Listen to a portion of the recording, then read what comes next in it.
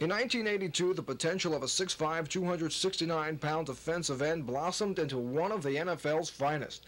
Mark Gastineau blended his strength and incredible quickness to record 20 quarterback sacks, and with that was honored as a Pro Bowl selection.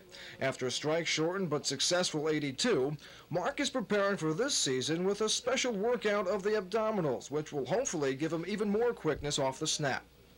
I think it will, because not only quickness, I came in and ran a 4.59, and that was on wet grass.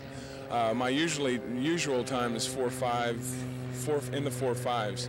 But if it wouldn't have been wet, I think I could have got maybe into the 4.4s. That was my so what goal for the season.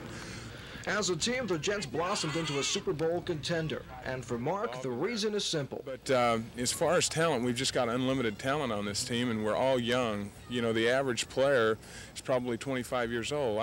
I consider myself as one of the older players now, and I'm 26. So as far as the potential of the New York Jets, it's unlimited.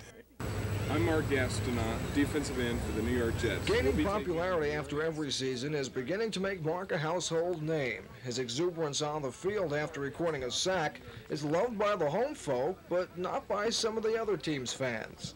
Well, when I do that, it's out of excitement, out of emotion. I get excited very easy when I make a quarterback sack. That's the way I feel inside. I know that the Miami Dolphins really don't agree with my antics down there.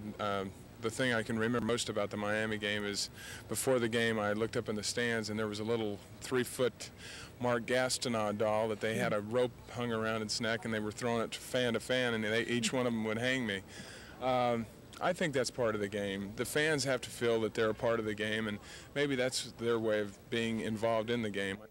And get ready to see Mark Gastineau involved in many big defensive plays again this year. In Hempstead, New York, Gerard Ascolese for ESPN.